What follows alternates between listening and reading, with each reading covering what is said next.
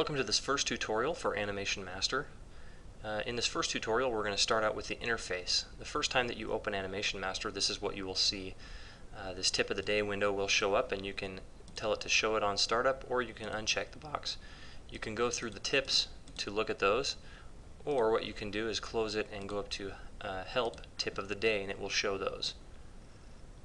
So I like to close it and turn it off so that it doesn't show up. On your left, this is the library windows where you can store shortcuts to your models, actions, materials, images, and other things.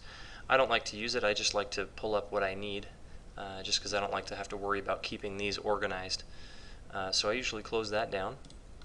And then over here on your right there is the community window. If you click here, you can sign into hash.com and have access to online content, chat rooms, that kind of thing. But I don't ever use that either, so I turn it off. Now this main window is a default choreography, or this is where you start. A choreography is where you take pieces that you have built and put them all together in an animation. And so because we don't want to do this, we want to start with a model. I close this window down also, and then we'll go into preferences. So go up to tools and go to options. In your options box in this global tab here, you'll see all these things here. The first thing you'll want to do is switch to, at startup, do nothing, uncheck reload last project when available, and then check these two boxes here. And we'll talk about more of these. Skip frames if behind when playing means that when you play your animation down here, it will actually play at the frame rate that you want it to, whether that's 30 frames a second, 24 frames a second, 12 frames a second, whatever you set it at. It will play that. It will skip frames so that it will reach that frame rate. If you uncheck that, it will play every frame and won't show the frame rate. So I usually keep that checked. And then show advanced properties and show property triangles. These two are very much needed when you are working with objects. So I keep those checked. User info, you can change your name, organization, website, and email to these will be embedded in all the files that you create. Go to units, and I leave it at centimeters. I leave it at 30 frames a second, but I switch it to frames elapsed so that it's not under time code. The other thing that I do is I uncheck use CP spacing direction for extrude and switch Y to 0. That way when you copy and paste or when you extrude, it will copy and paste it directly on top of what you copied, and that way it won't offset it at all. So that's that tab. Under modeling, I leave this one just the way it is. Under lathe cross sections, this is where when you create a profile curve and you want to lathe something, this is how many sections it will divide it into. These things right here you can also access up here on the toolbar. Action, I just leave it the way it is, but I uncheck Smart Force key. Choreography, I leave this the way it is. Folders, just leave that the way it is. This is where your plugins are located. You can tell where your plugins here, your libraries, motion capture. This will store those for you. Motion capture data, you can use that if you want to. Under the rendering tab, I check the advanced box and leave it the way it is here, except that I go under default and then show back facing polys, I turn that to off. And that's so when you're modeling you can see whether your normals are flipped or not. Go into OpenGL, this is just your drivers for your video card. Sound, I leave it that way so that when you're playing sound, it plays it in stereo and at 44 kilohertz. Onion skin is also known as ghosting in like Maya. You can set this to be that way in animations, but it tends to slow the program down quite a bit, so I just leave it off. And that's all the options that we've set, so I hit OK. Now we want to show certain views to set up our workspace. So go under View, and then you can go under, View here. The first one is Project Workspace. I click on that and you'll see this window come up. The Project Workspace is where all your objects are stored, whether it is in a choreography or whether it is under any one of these file folders. All your images that you're using are here, your sounds are here, materials, post effects, all your objects. If I open it right now, you'll see that when I started it up, it gave me a default choreography which has a camera, a key light, a fill light, a rim light, and the ground plane in it. And if I look under objects, that has those models. These are just shortcuts. Now in a choreography I can do one of two things. I can change things in the choreography but it doesn't change the model itself, or I can change the model and it will update in the choreography. So we'll work with choreographies a little more later on, but for right now you can see how it stores here. Under ground you can see that there are splines, and these are the property triangles right here that we were talking about, and you'll want to be able to see these things here when you're working with objects.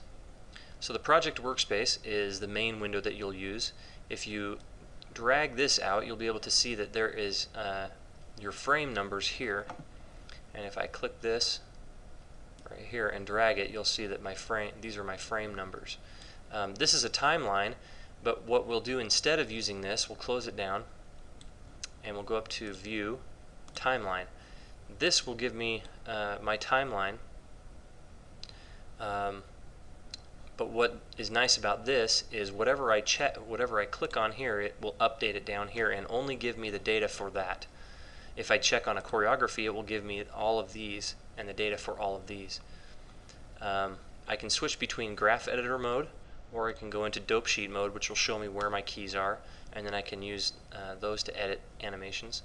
I can switch to each individual object in the choreography, and that way it's not cluttered. If I use this one, I see everything for every object at the same time. So if I have keys set on everything here, I will see them all and I can't differentiate between them.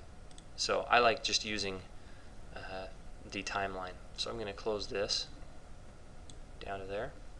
The other window that I like to have open is my properties window, and if you look under these in the triangle here, properties triangle, there's a separate window called the properties window, also known in Maya as like the attribute editor. These will all show up in it, so I'm going to go to View, Properties, and now you'll see what it looks like here. Let me shut this down. This is the properties window right here.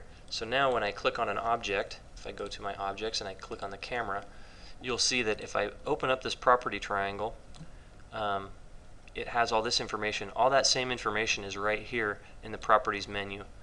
The reason why I like the properties menu open versus the property triangle is when you have all these objects here, you don't want to have to open up the properties triangle here every time you want to change something. You want to just be able to click on it and have it all available right here for you. So that's the properties box. Now this is the way that I like to set up my interface so that I can navigate easily in this window, access my objects here, see my properties, and animate at the same time. Now in the rest of this, you'll see all your toolbars up here. This is your file toolbar, your cut and paste and delete, undo, redo. This is your render toolbar.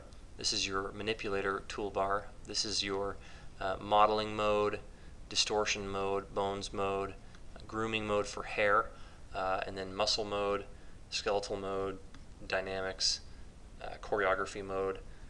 And then these are your other manipulators, standard, then your translate mode. This is your scale mode, and this is your rotate mode. This is world space, but I usually never use that. And then this is your showing for bias handles, and we'll talk about that in a little while. This is your manipulator properties box, and this is snap to the grid. This is show your rulers. This is offset, magnet mode, mirror mode, and then a few other things also. I'll actually do this so you can see it better. And take this and drop it down here. So now you can see the other part of this. This is define a relationship button, and this is animate mode. If I have this unchecked, it won't automatically set keys for me. But if I have it checked, it will set keys for me when I'm animating. So what I'm going to do here is put this back here, and then I'm going to go up to project and say new. Now a project is kind of like a Maya file in that everything that you have inside here you can save within a project. They will be external files, but the project will save references to those, so you can open a project and it will open multiple files at once. I never really use those, mainly because when you save a project, it automatically saves everything within here. So if I have some objects that I've been working on and I hit project save, but I didn't want to save the objects, it will save those objects over the top of themselves and not a new iteration. So I usually just work in just saving objects and never saving projects. So now I've got this blank project which doesn't have any objects, actions, choreographies, anything in it, and this is where we like to start. The other thing I want to do here is you go under Tools and to Customize. Here's your Customize dialog box. Here you can tell what toolbars you want to see. If you see here, I'm checking Modeling, Bones, Distortion, Dynamics, Muscle, Skeletal, and Grooming. And these are all the toolbars that are available. Now the nice thing about this, let me uncheck all of these. The nice thing about this is context sensitive. So depending on what I'm working on in the modeling window, this will change according to this. So you actually don't have to have those toolbars up. So I just leave it the way it is. Commands is where you can replace commands and create toolbars or swap out things for toolbars. So for example, this is the render lock mode. Where you can set a region to render, and while you're working it will constantly update rendering, kind of like the IPR render in Maya, except it's in your working window. So it's a lot like XSI in that matter. But I don't want it to lock there. I just want to hit Shift Q and have it be able to do a progressive quick render so I can check things. So what I'm going to do is go to Render, and then you can see these buttons here. This is the progressive mode, or enter progressive render mode. If I grab it, I can go add it to this toolbar, and then this one I don't need there anymore, so I grab it and just drag it off. And now my toolbars are back to the way they were. And I can do that with any of these. You can see these are all, the frame are all the buttons that are down here. Manipulator, you can see all those up here. Mode, these are all right here. Navigation, tools, all that kind of thing. You can customize these very, very easily. So I just leave them at that. Tools, I leave it there. Keyboard, this is where you can set your hotkeys. I like to go, and like I just did, progressive render. Let's see here, where is it here?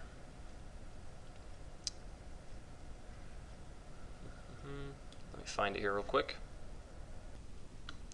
I guess it's not on this this list, so I'm just going to hit OK and look. Actually, it is under Shift Q. That's what I wanted it to be. So the default is Shift Q. So I'm going to go back to the Customize window. This is where you can set up your hotkeys. I usually leave all the hotkeys the default, and that's what we'll be using in all of these. Appearance, this is where you can change the look of your interface. This is the default. It's kind of this dark green with a black grid and white splines. I like to actually change it. I'm going to change it to leave the background and leave the grid, but I'm going to change objects to a medium gray, just so that they're not so bright. A lot of times when you're trying to work with them on a surface that is very shiny, you'll lose them and it'll be hard to see them. So I'm just going to hit OK. Excuse me. And then the last one is Agent. You'll see this little guy show up. And he's kind of a helper or whatever. Whenever you hit help, he'll show up. I just don't worry about that because I never use it. You'll see this little hat show up, and that way if I double click him, he'll show up, and then he can answer questions for me. I can right click on him and then say hide, and he'll go away. So I've set up all my options. I've set up my tools and set up my interface all the way that I want it to be. This is the most effective way that I've found of working, and this is the way I'll be working throughout these tutorials. So you can customize it however you would like, and whatever feels best to you. One other thing is you can drag these windows out, or you can dock them. I like to dock them back along the side. Oops. Let's drag it out here. Whoop. Anyways, I like to drag it out so I can see where it is. So I'm just going to kind of drag it out here. And you can see kind of how you can place them anywhere you want here, and it will show up wherever you'd like it to be. So in previous versions you've been able to dock it a lot better than than this, but this is pretty good.